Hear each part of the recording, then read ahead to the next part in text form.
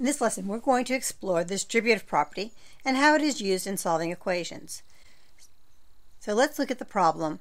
2 times the quantity 4x plus 1 is equal to 10.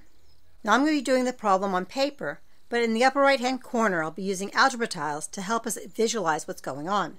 The 2 in front of the quantity 4x plus 1 says that I have 4x plus 1 2 times.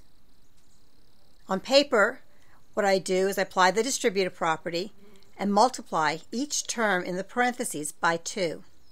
2 times 4x is 8x, and 2 times 1 is 2. So now we have a simpler equation. 8x plus 2 is 10. We've seen problems like that before.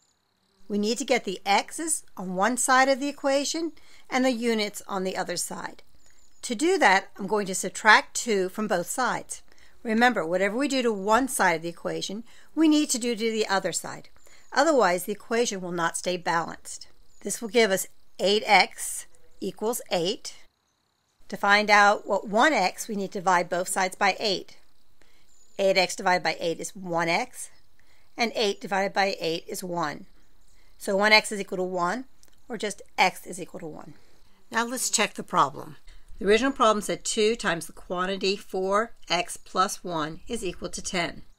We said that x was equal to 1. So we will substitute 1 everywhere we see the x.